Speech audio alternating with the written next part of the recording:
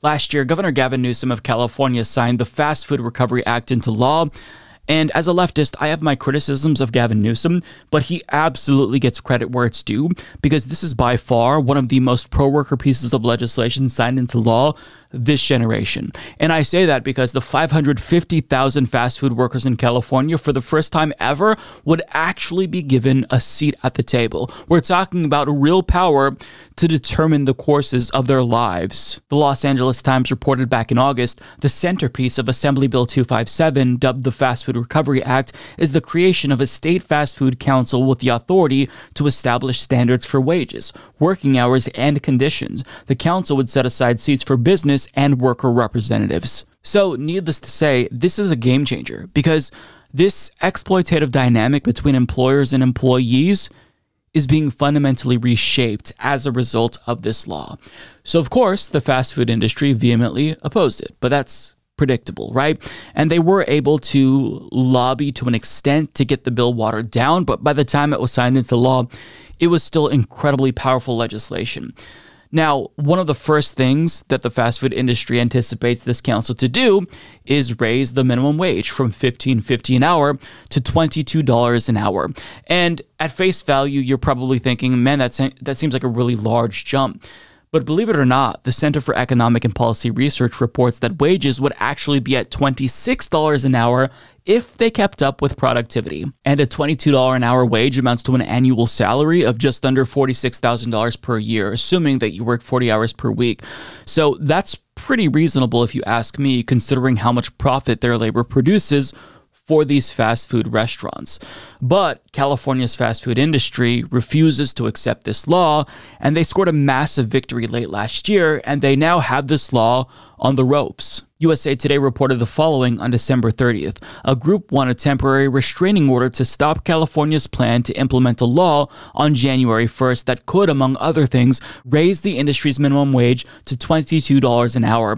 Save Local Restaurants filed a lawsuit on Thursday saying California couldn't enact AB 257 or the FAST Act, also known as the Fast Food Recovery Act, as planned after the group on December 5th submitted a petition signed by more than 1 million Californians to put the measure on the ballot in November of 2024. Save Local Restaurants includes International Franchise Association, the National Restaurant Association, and the U.S. Chamber of Commerce. Yeah, so putting this up to a vote in 2024 gives them more than enough time to run a robust propaganda campaign to drive down support and ultimately get low information voters to vote against their own self-interest.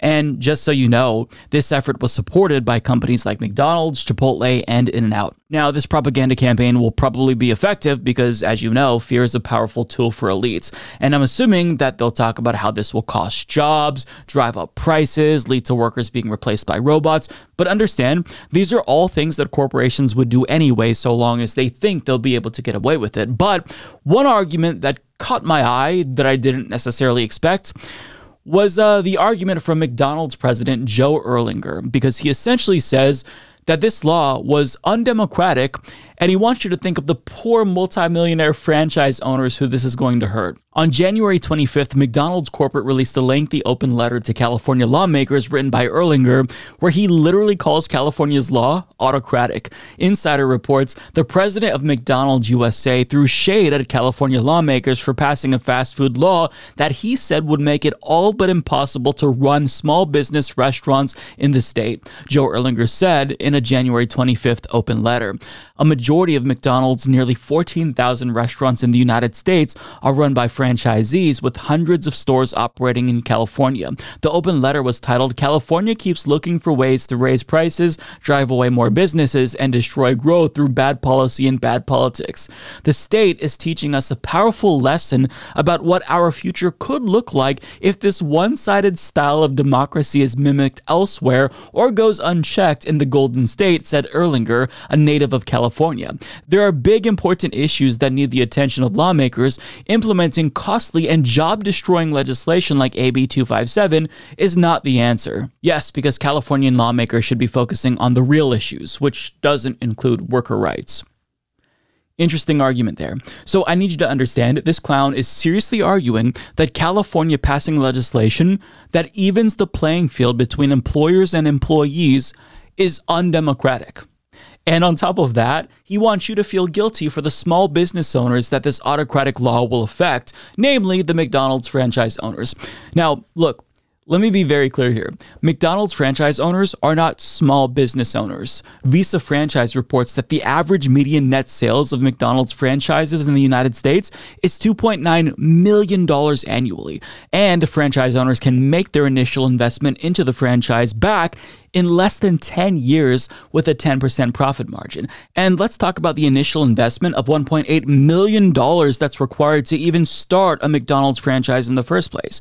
I mean, in order to secure a business loan for that much money, that requires good credit, liquidity, and resources that normal Americans simply don't have access to.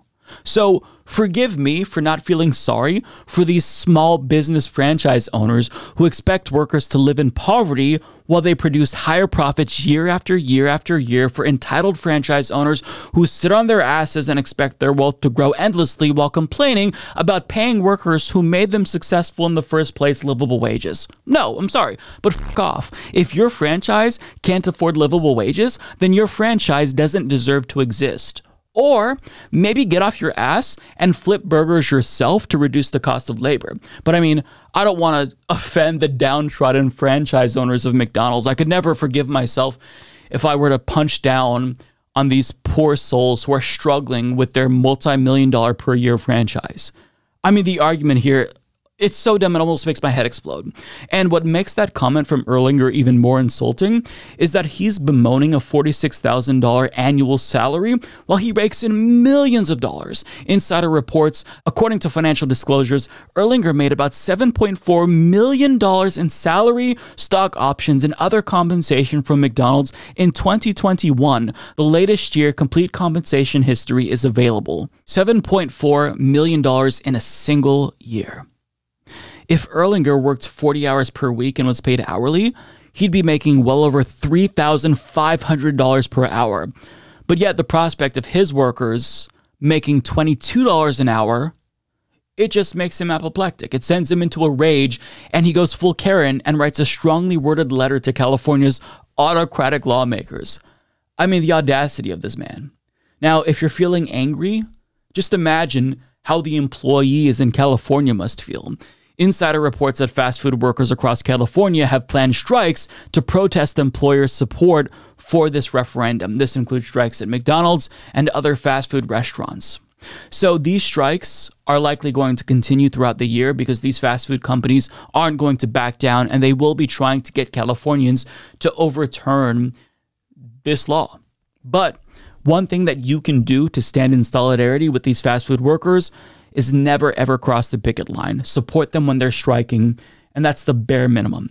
But as for Erlinger, well, I'm not buying the guilt trips for these franchise owners, and I absolutely don't think that one of the most democratic pieces of legislation with respect to working place conditions is autocratic. I mean, he's basically gaslighting all of us with the things that he's saying, and what's sad is that most Californians might buy his argument because, believe it or not, propaganda works, and these fast food corporations are going to spend lots of money to make sure that Californians vote against this. So if you live in California, start organizing right now, because there's going to be a massive effort to overturn this, and we need this to stick, because we don't want this to just apply to California. We want this to initiate a domino effect where other states see how successful this law is and they adopt similar laws. When you're acting like a